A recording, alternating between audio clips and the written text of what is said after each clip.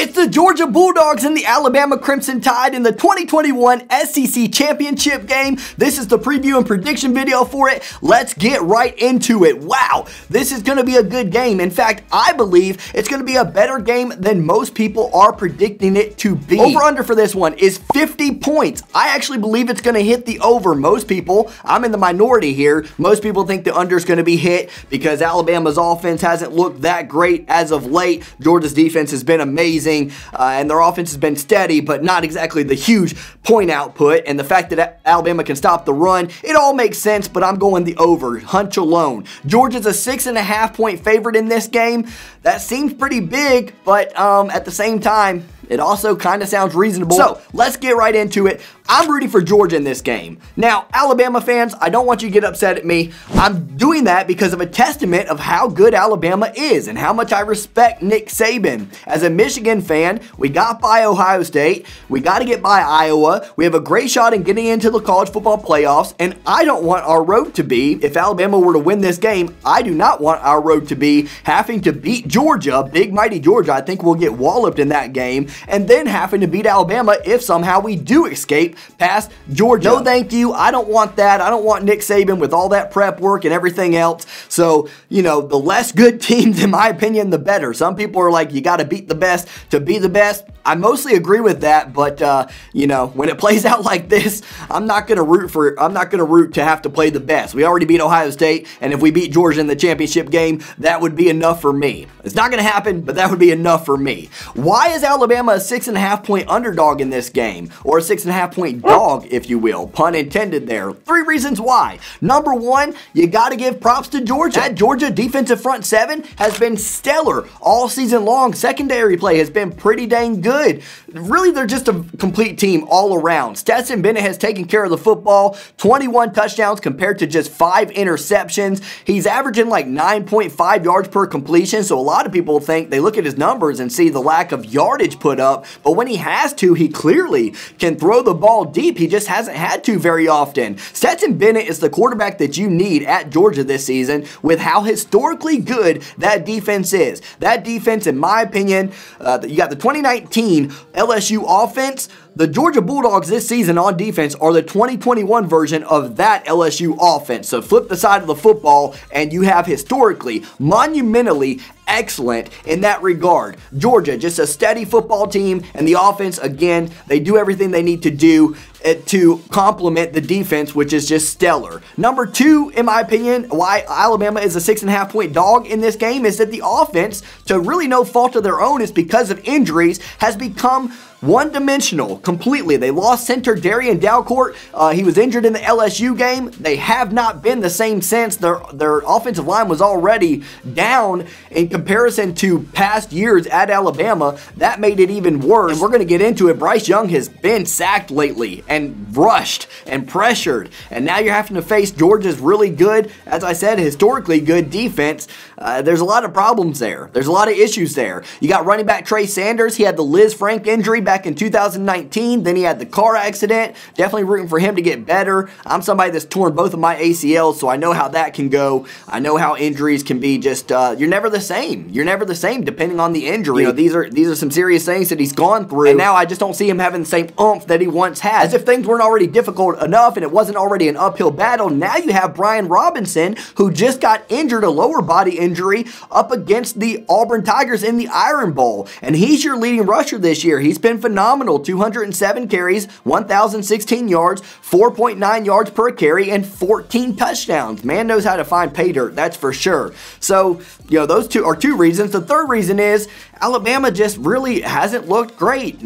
Their ceiling has been absolutely exceptionally high when they do look great and when they are clicking on all cylinders, but there's just been too many games where Alabama has sputtered and hasn't looked good, and you can't really say that for their opposition this week. Georgia has mostly looked good every single game of the year. It feels like Georgia against the rest of y'all, as Dabo Swinney would say, this season. We'll see how that goes. But what keeps Alabama in the game? Clear and simple. 1, obviously Nick Saban, and we'll get into that more later. But The other thing is Bryce Young. I mean, the man is #1 in the Vegas odds of winning the Heisman Trophy, probably rightfully so, because we talked about all these deficiencies with the offensive line and the running game. That makes it very difficult on a quarterback to get things going, but here he is, 3,901 yards on the season, 40 touchdowns to just 4 interceptions. Somehow, even with all that pressure and everything else, the man is smart with the football, throws it away when he needs to, does everything he has to do, especially for a freshman. 68.9% completion percentage, 288 out of 418 this season. It's just amazing how well he's performing with all he is going through. What's he going through? Let's look at this last game against Auburn. Sacked 7 times, pressured 11 times. Unbelievable. That's the most this season. There's a reason why Auburn was winning that game late and was able to get to him. 4 times against Arkansas, 4 times against LSU, and 4 times against Texas A&M. What do all 4 of those games have in common? Well, those are the games that they either lost when we're talking about Texas A&M, or games that they were really, really down to the wire and in a lot of trouble in. A lot of trouble. So, you know, Georgia now has to find a way to get to Bryce Young and rattle him, because he really is Alabama's only hope offensively in this game. A lot of people have Georgia winning this big, possibly. You know, they're favored by 6.5, but some people think they could really run away with it, win by 10 or more points, which I would regard as running away with it in the SEC championship game against West versus East, and just how good these two teams are. I would consider a 10-point win kind of running away with it, depending on how it all plays out. Because they've had common opponents, and the common opponents, when you're comparing them, it just doesn't look good for Alabama. Let's start with Florida. Bama beat them 31-29. What did Georgia do? 34-7. Alabama was biting their nails in that game towards the end. They were really comfortable and almost lost in the end. Tennessee, they looked better. They won 52-24, but need I remind you that it was 21-14 at the half. It was 24-17 going into the 4th quarter. It was a 1-touchdown game against Tennessee going into the 4th quarter. Tennessee's better this season. Hendon Hooker has looked pretty decent, but Georgia beat them 41-17. Arkansas, Alabama won 42-35. Georgia beat them 37-0. Good Lord, that is a mollywhopping if I've ever heard one. And then finally the opponent in Auburn, 24-22. Alabama wins. Georgia wins 34-10. But guess what? If you followed this channel all season long, I don't believe, especially in 2021, that transitive property is the end-all be-all. And like I said, particularly this season, it is not proven to be the case most of the time. So I don't think it's that big of a deal, honestly. But with all that's going against Alabama, with everything that I just said that looks bad for their sake, what do they have going in their favor? Number 1, they're 7th in total defense. They only give up 213.6 yards per game against the pass. They're 42nd against the pass, but even more so, this is going to be the biggest thing that helps them in this game. They are 4th against the run, 2.42 yards per carry, 80.6 yards per a game. And on top of that, Georgia's offense, rushing the ball and passing the ball, it's been good, but again, like I said earlier, they've just mostly been steady. In terms of the rushing game, this is actually a down year for Georgia. They're still 25th in the nation, and this is where we're getting at with number 2, is that Georgia's offense isn't exactly this, like, they've been good, but they've mostly done what they need to do. They're not this huge, like, powerhouse, like, you know, score them up, bang, bang kind of offense. They are rushing the ball at 5.39 yards per carry, 202.1 yards per game. Again, very good, but not great for Georgia standards in the past. And then passing the ball, they haven't had to do much of it. Stetson Bennett's been out a lot of the times in the second half with the games being in hand. They're 60th passing the ball with just 240.2 yards per game. So Alabama, the great equalizer in this scenario, is going to be stopping the run for Georgia and seeing just how good Stetson Bennett actually is. He's taking care of the football, 21 touchdowns to 5 interceptions, but how good is he when he needs to make that 3rd down conversion in the SEC championship game against a very well-coached, very talented Alabama football team? And then number 3 is the Nick Saban and Bryce Young factor that I went over. Nick Saban and Bryce Young factor. It's huge. It's a big deal. It is an absolutely big deal. You can never downplay it. If anybody's going to be able to find a way to pull off this game, it is Nick Saban.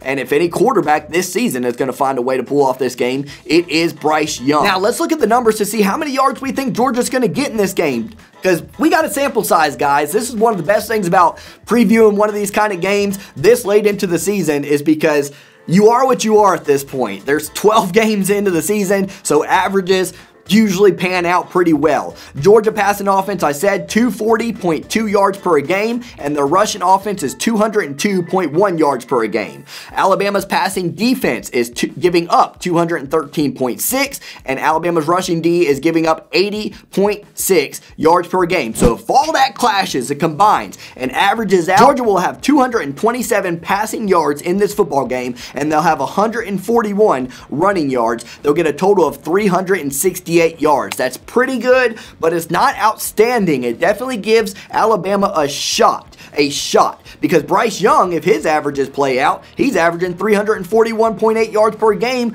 by himself, passing the football. Obviously, I don't think he's going to get that here in this game, but I do think he's going to be better than people think. I really do. I think he's going to show up. Freshmen these days, man, they have ice in their veins. They don't worry about this kind of stuff. We're in a different era. We're in a different generation here. These guys are on TikTok and everything else. They got ice in their veins, baby. Sheesh, they don't care. All right, one of the last things we're going to look at, Georgia has not faced a Bryce Young this season. In fact, most teams haven't, unless you've already faced Alabama. Again, Alabama's passing offense, number 7 in the nation at 341.8 yards per game. Let's look at Georgia's schedule and see just how terrible the offensive passing games have been for their schedule, because this is where I try to tell people, I think Alabama has a better shot than people think, because Georgia, while they look good, it's clear and it doesn't necessarily at some point matter who you play. It just look how dominant they've been. You got to take that into account. But the passing offenses have not been good, so it's going to be interesting to see what they do against Bryce Young, somebody who can pass the ball. Again, like I said, it might not matter because the fact that Alabama's rushing game is just depleted at this moment and Georgia's rushing defense is good, but let's look into it. Clemson, number 104 in the nation at 191.5 yards per game. UAB, number 91 at 207.8 yards per game. South Carolina, number 96 at 197.8. Vandy, number 105 at 189.3. Are you seeing a trend here? The best out of these first 4 games was number 91 in the nation. There's only 130 teams in this in Division I football here.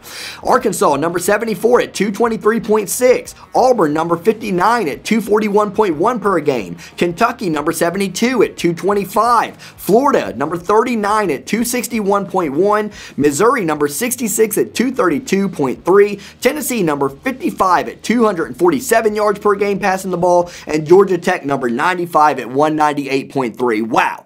I mean, a lot of teams could do a lot of damage defending the pass against those horrid, terrible passing offenses. The best passing offense they've faced all season is number 39 Florida at 261.1 yards per game. That is 80 yards lower per game than Bryce Young averages with Alabama. And the average offense that they've played passing the football is number 78. That's 71 slots lower than number 7, where Alabama is passing the football at 220 yards a game, which is 122 yards less than where Bryce Young and Alabama is. So you're talking on average, they're going up against the 78th ranked offense passing the ball in 220 yards per game. That is not Bryce Young tested at this point. The problem with that is, and I don't have enough time, and nor am I going to get enough views for me to warrant putting all those stats on here as well, but the problem with that is, in the same way that Georgia hasn't seen a Bryce Young hasn't seen a Georgia defense, and nobody has except for the teams that they have played. So I bet if I did the same thing with Georgia's defense and their numbers, I bet it would be equally as telling that Bryce Young hasn't faced somebody like Georgia. So there's that. For you Georgia fans, that's where you know, it kind of clashes and meets in the middle there. So with all that said, what is my prediction for this game? Listen, most people have it one way or the other, and I'm actually pretty shocked at it. Again, 6.5 points is what Georgia is favored by. Most people think that if Georgia's going to win, they're going to win by 10 points or more, and they're going to win pretty emphatically. They've been the better team all season, and they're going to prove it in this football game. The other end of the spectrum is, a lot of people think that if Alabama covers, that means they're going to win the football game. That means that Georgia, maybe people have that in their brain that Georgia just can't get over that Alabama hump. I believe they can, because I'm a Michigan fan, and we got over our hump. A lot of people think they can't get over that Alabama hump, and if they don't cover the spread, they're going to lose by, you know, 3 or whatever. So people just kind of seem to be on one end of the spectrum or the other. Me, I'm in the middle again. On the fence here. In the middle. Here's how I think this game's going to play out. I believe it's going to be 27-17 at one point in the game. Maybe like 4 or 5 minutes left in the fourth quarter. I think Georgia's going to be steadily, kind of slowly but surely doing the boa constrictor approach, which is what usually Alabama is great at doing. And then I think Alabama's going to score late with a touchdown, make it very interesting. They may even get the ball back with limited time on that last drive, but I think Georgia's defense would hold strong in that scenario. I'm going to go 27-24. This is a game where if you said it's going to be 27-17, you got a great shot at saying, look at me, I was right. And if you're like me and you say 27-24, you got a great shot at saying, look at me, I was right. And everybody's like, oh, everybody's going to brag, I was right, I was right. Listen, it's one of those games where it's just that late touchdown. Is it going to happen or not? That'll be the difference maker between it over-under in this scenario or, you know, who's right and who's wrong, technically. I mean, why can't we just all give each other credit if it was like in that scenario that we were both looked pretty good and one person just kind of got the edge in the long run at the end? Either a touchdown wasn't scored or a touchdown was scored. Over-under is going to hit. Like I said, that's 51 points. That's 1 point over the over-under that is set at 50. Georgia's going to win the football game. And my top 4 going into this week will probably be Georgia, Michigan, Cincinnati, Oklahoma State. I kind of see it like that. I could see them jumping Oklahoma State over, but listen, a lot can happen. Don't count out Houston in that Cincinnati game. Don't count out Baylor in that Oklahoma State game. Don't count out Iowa in the Michigan game. Don't count out anybody. This is championship week. This is where winners are bred. This is really the first round of the playoffs right here, right now. And it's Alabama versus Georgia. You guys have the floor. Can't wait to watch it. It's going to be an excellent one. Take care, guys. God bless. Subscribe to the channel if you enjoyed the content, because I need some Alabama and Georgia fans. I got lots of Michigan and Ohio State fans. I need some of you guys to come along. Please, if you enjoyed it. Take care, guys. God bless.